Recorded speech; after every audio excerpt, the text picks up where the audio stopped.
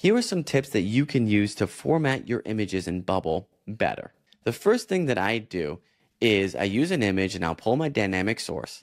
And within the run mode rendering, I'm almost always using zoom. Zoom is just a great option, especially when you're trying to get a circular image like this.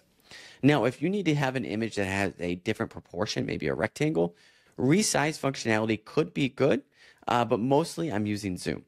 If I need to get that perfect proportion, I'm going to go over into my layout and I'm going to adjust my aspect ratio, and I'm going to make sure that my aspect ratio is the same size as the photo that I'm uploading. Luckily, Bubble makes it easy for us now because they automatically do that. But if it's not automatically done for you, then you can put the proportions of the width and the height of the photo that you're using for an automated perfect proportion. All right, outside of that, I used to use this IIX Conditional a lot, but Bubble has gotten really good to the point where I just don't actually use it anymore.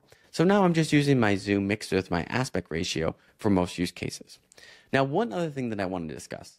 This profile photo, you're usually putting it everywhere, right? And with a profile photo, we always want to have a condition where if the user's profile photo is empty, then to show another image, right? Now, you don't want to actually have to do this condition everywhere that this photo happens to be in your application. So it's kind of best practice to put this photo into a reusable element, make that reusable element, a flexible layout so it could be easily adjusted wherever you put that reusable element on your client side.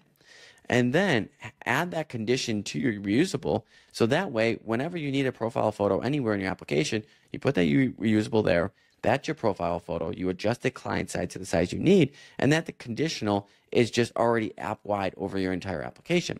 And if you ever want to change that default image, you just do it in one place rather than finding every single profile photo in your application and changing it that way.